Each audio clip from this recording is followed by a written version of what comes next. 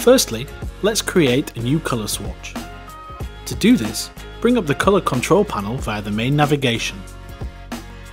Assign the displayed colour values using the list function. Select the option Create New Colour Swatch and name the colour Hot Foil. Change the attributes from CMYK to Spot Color. The Hot Foil Spot Color swatch you have just created is now listed in the Swatch control panel.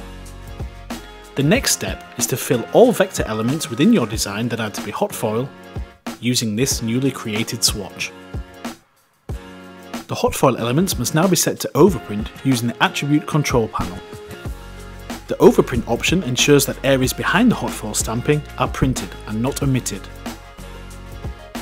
For areas, click Overprint Fill, and for contours or lines, select Overprint Stroke.